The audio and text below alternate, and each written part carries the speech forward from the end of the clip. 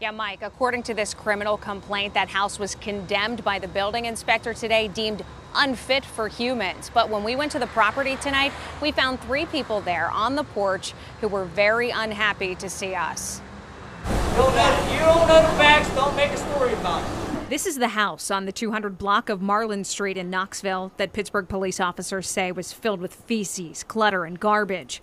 Officers say there were no working toilets, and they found a gallon jug half full of urine. On the same floor, 2 small children were sleeping. The people we encountered there tonight shouted obscenities and threats at us. Do you want to give us any comment about the condition of the house and children being left in filth? You better get out of my face. You have no comment, ma'am? Nope.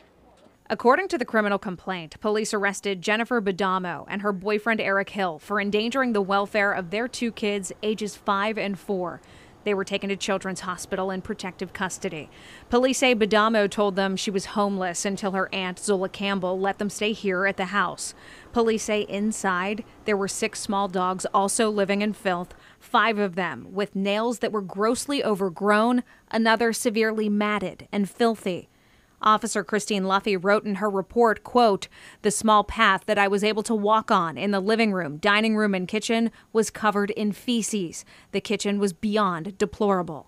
Police described the odor as overwhelming, and standing across the street tonight, it was evident.